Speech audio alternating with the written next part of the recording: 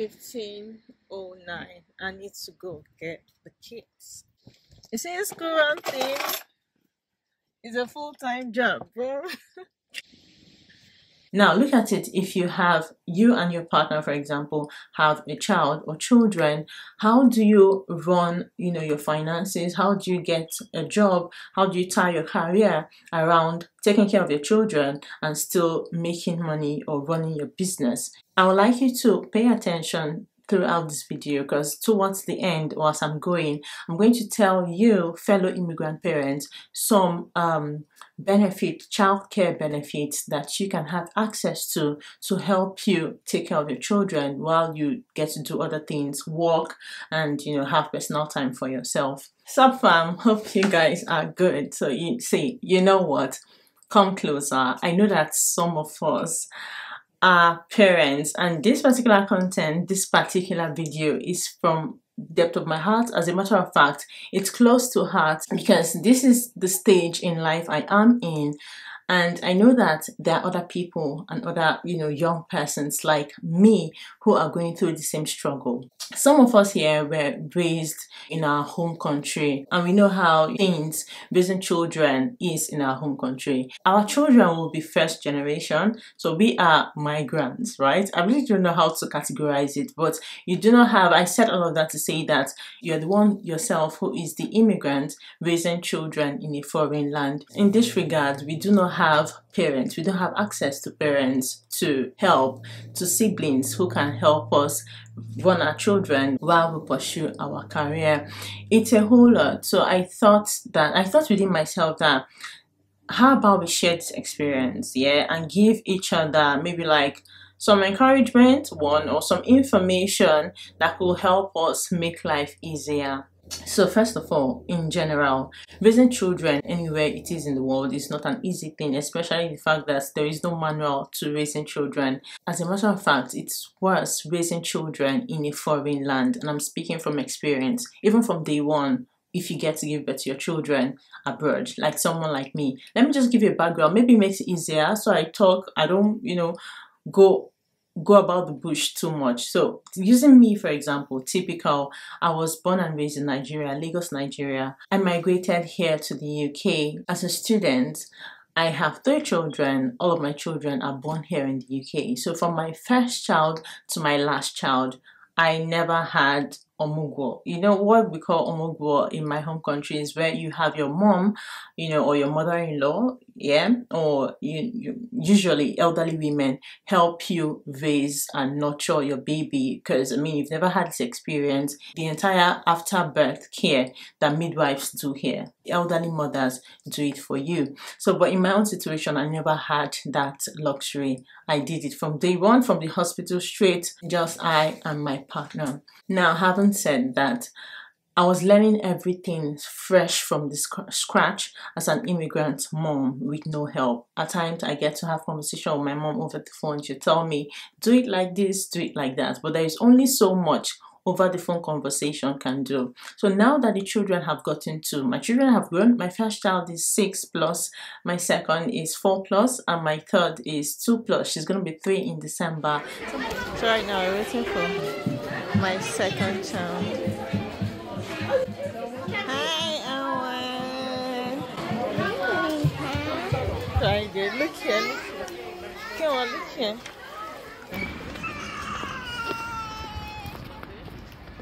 So I'm going to say I've gotten a hang of this motherhood thing in abroad, or this parenting thing here in the Western country, far away from home. Now, graduating to the level of going to school. These children normally start school. I would like you to pay attention throughout this video, because towards the end, or as I'm going to tell you, fellow immigrant parents, some child care benefits that you can have access to help you take care of your children while you get to do other things, work, and have personal time for yourself and get productive, right? And remember, the whole essence of this video is to give you an idea or let you know, in case you're here in the UK or you're yet to come in, or you're a single person or married or intend to have children in the Western country, far away from your home country. So this video will give you an idea of what it is like and what to expect. So the way it's structured here, children go to school from 9 till 3 p.m. Say bye bye. Bye. Yeah, we're going to us, guys. You can't open the door. Open the door.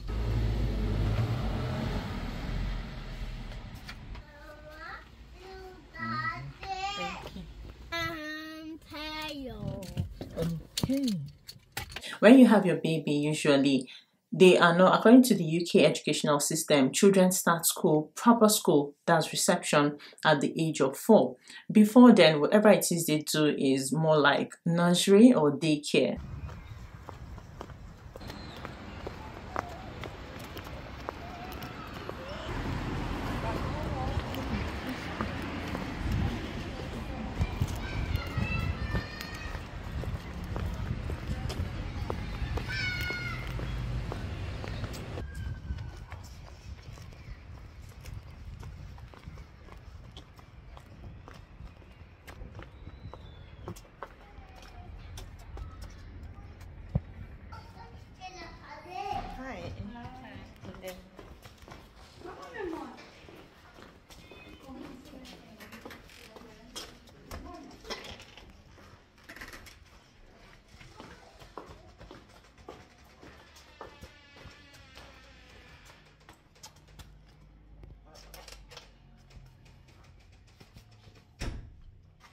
Have a nice day, Mama. Hi. Hello, Diamond. Bye, Mommy.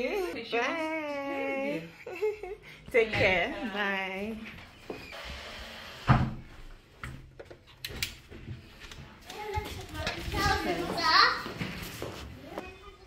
Before we go into the details, let's talk about the challenges. Now, look at it. If you and your partner, for example, have a child or children, how do you run, your finances? How do you get a job? How do you tie your career around taking care of your children and still making money or running your business? This is a very huge challenge because you do not have a mother, father, uncle, auntie to help you take care of your children while you go about your normal duties as it is, in our home countries. That's one. Secondly, finding the type of job that might allow you, that can fit into your lifestyle. I mean your family life. As I mentioned, children go to school from 9 till 3. Yeah? Now and they have to be dropped off in school and be picked up at 3 p.m. What type of job would you do on a Monday to Friday that will allow you be at work from 10, because you have to factor in travel distance to work. So from 10 till say 2 is when you have to work until one of you, whichever parent, whether you're single, separated, divorced, or together, how do you guys run these children? Because no matter what your relationship is between the father and the mother, you are supposed to co-parent your children. If you guys live together, you have to run these children. And however, so how do you do it? What some parents do is one person gets to sacrifice their career for some time and let the other person take on more of the working. For some persons, they share it. By the time you're going, I'm coming back. And by the time I'm coming back, you're going. Because somebody has to be at home to take care of the children. But one very beautiful thing now that helps some of us is hybrid working. So some of us are able to work from home for some days and then maybe go to the office for some days while sharing this responsibility with the other parent, whether you're the man or you're the woman. Another huge, I would say, annoying challenge of raising children here in the West is you could just be called up randomly by your school/teacher. Imagine when you have more than one child. So just be expecting call from either the teacher or that teacher or the other teacher, when they'll call you, oh, your child just had an accident. And by that, they mean maybe they wee on their body or something. You need to come and get them extra clothes or this, or just one random thing like that. You could just be called upon, and right there instantly, you have to drop whatever it is you're doing and report to the school. This other one, in fact, okay. I'm trying not to sound so. See, let me just say my mind, okay? This other one, it tire me. What is it? Extracurricular activity. I mean, extra school activities. they have swimming, they have basketball, they have football, they have, depending on the age of your child, gymnastics and blah. These are the things you have to do. You have to actively get involved. There's this thing they call class dojo, yeah? I believe that's what it is for some other schools, but this is what they call it in my child's school, yeah, right? So this class thing, they're always beeping you messages to always just be distracted. Let me tell you, I could just be on my computer getting on to work, but due to the ever cumbersome buzz and notification from the children's school activity, it can be really overwhelming. Because when you think about it in comparison to back in our home country, you could just ask your help or your sibling or your parent, yeah, somebody to take your children to school, whereas you jet out to your office and stay there till 8 p.m. or whenever it is you finish and come back home and relax. Your children will get to do their homework, or you something else, school class teacher, no sorry, after school teacher or something. They like, you don't do too much of that schoolwork, right? But here it is you and you alone.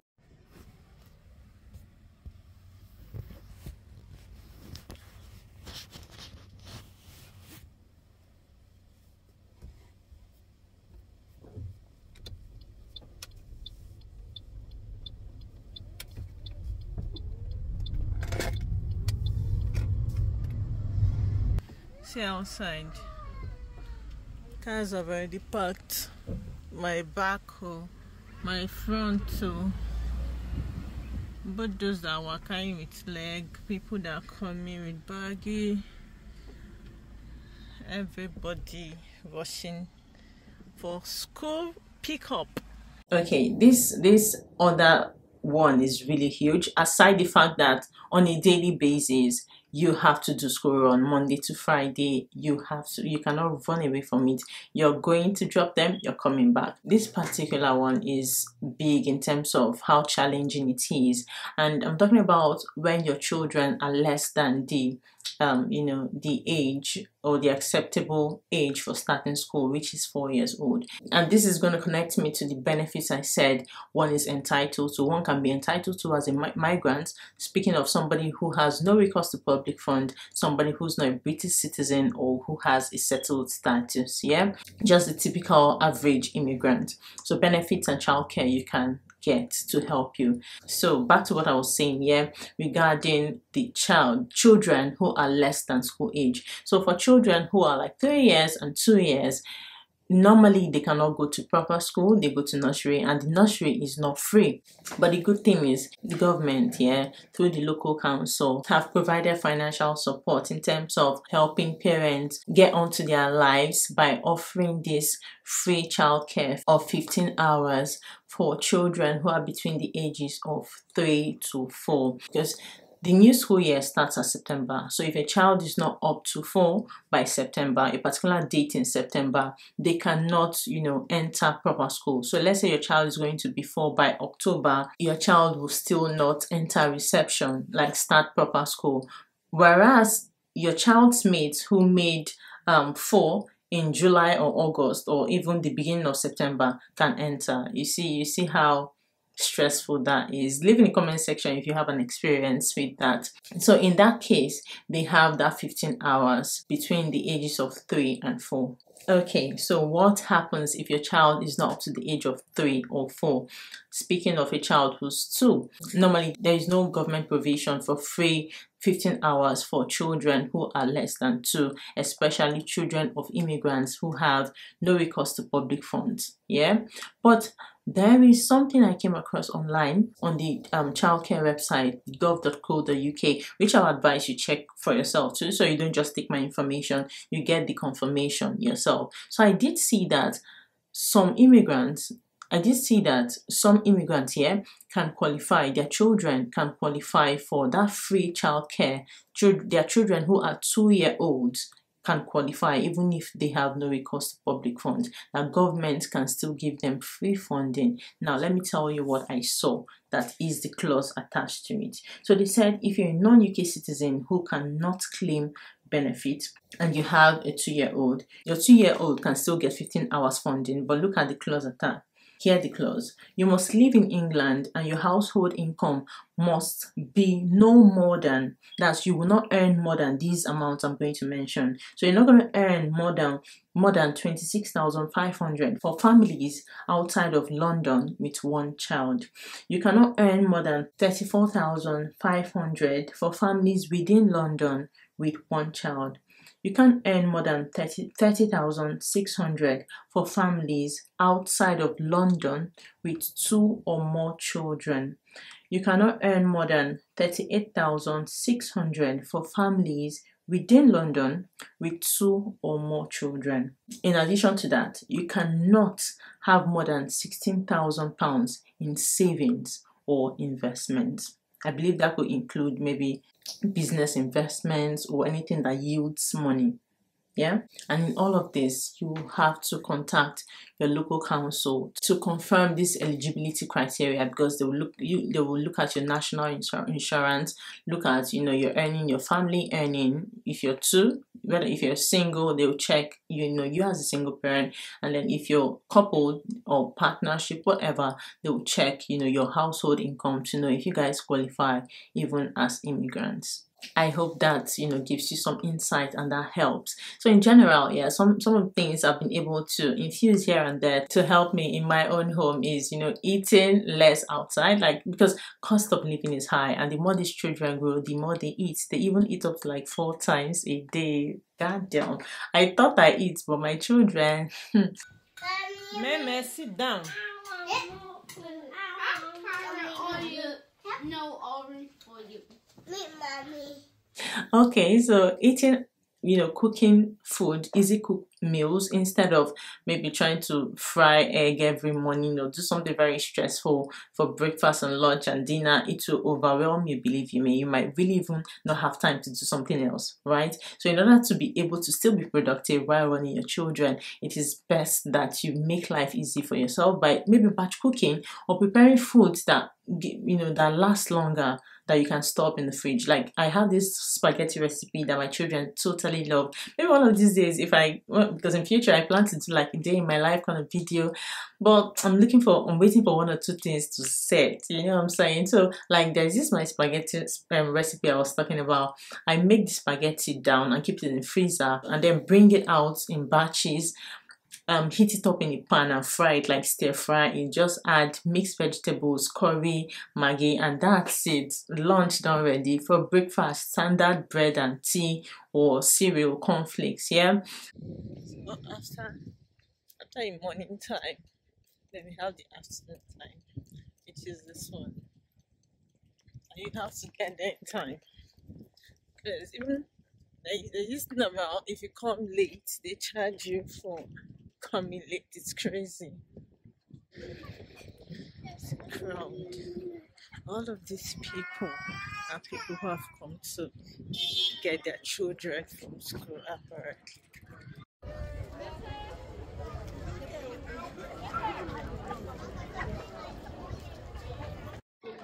So yeah, given I have 2 children, the first one is a smaller class, that's over there. Yeah, and then the bigger one is in a higher class. That's where I'm walking down to now. So those ones above are children in bigger classes. So they just arrange them according to their classes, different places. Yeah, this is obviously their garden area. Let me go get my son. How are you, Papa? Fine. Yeah, hope you had a nice day. I'm making a video of you. Hope today was good. Yeah. Turn now, look here, look here, look here.